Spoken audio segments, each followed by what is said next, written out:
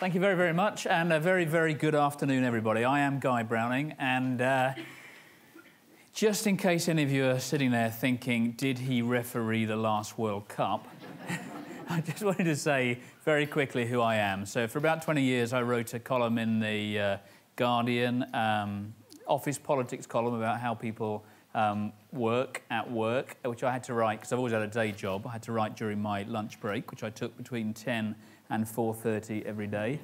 And then I wrote a column for Management Today called Week at the Top about how senior directors cope with continual change in their company cars. And, and I wrote a third column for People Management about the vital need for innovation and fresh thinking. It was pretty much a rehash of the other two columns, if I'm absolutely honest. And so that's a bit of what I do on the writing side, but on the day job is I've always been involved in creative thinking. So I started as an advertising copywriter, great job, and then I went on to a marketing agency where I was creative director, set up my own agency about 15 years ago, which just concentrates on helping big companies come up with new ideas for things. And what I'd like to do today, and I've only got about an hour, is to show you some of the techniques that we've found working together in businesses. You can change your thinking really quickly and come up with new ideas for things, or just change the way you do stuff. So that's what I'm going to try and do today. I haven't got very long. I've only got an hour. And I'm going to try and make it interactive. So I'm going to be moving very quickly to give you lots of techniques. So I'm not going to get too much feedback from you, if you don't mind, because I want to show you stuff, if that's all right by you.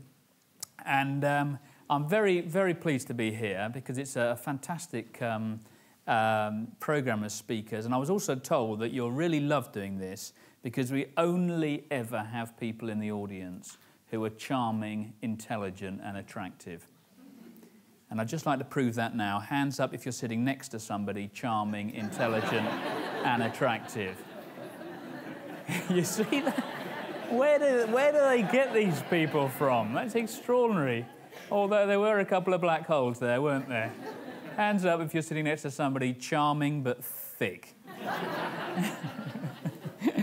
Okay, well, that's fantastic. Now, also, I'm very conscious that it's just after lunch, and normally, if I was in the office, I'd be getting my special Perspex holder that I put on my screen to hold my head, so I can have a bit of a nap. So what I'm going to do is a very, very quick warm-up, okay? Nothing too physical, just a bit of a mental warm-up. I'm just going to ask you a few questions, but don't panic, because they're all yes-no questions. And just to make it really, really straightforward, the answer to all the questions is, in fact, yes. So do you think you can manage that? Yes. Do you think you can manage it a little bit louder? Yes. What does the Russian word "da" mean in English? Yes. Did you really know that? Wow, I tell you, I don't get this quality of audience. Oh, dear. OK, what in the popular children's series, The Mr. Men, what was Mr. Affirmative's catchphrase? In a meeting with your boss, what's the word you're most likely to use? In the job you're currently doing, wouldn't it be fair if you were paid a little bit extra? And in the film When Harry Met Sally, what was Meg Ryan's most famous line? OK, right, let's crack on. I think you're all warmed up. We're going to be talking about innovation and creativity. The difference between the two, obviously, is innovation. So creativity is thinking new things, and innovation is actually making them happen. Two different things. And let's have a definition of innovation just to kick us off. Here we go. Innovation is what senior management require middle management to get from junior management. And clearly it doesn't always work. And but I've looked through the attendee sheet, and I know that you've all got innovation top of the corporate agenda. Is anybody here old enough to remember quality? No, we're just this gentleman here. Well, you can forget about that now, because innovation, top of the corporate agenda. And everyone has to do it, and people say, yes, we've got to think differently, but they don't do it. Now, why is that? Well, this is normally why people don't innovate.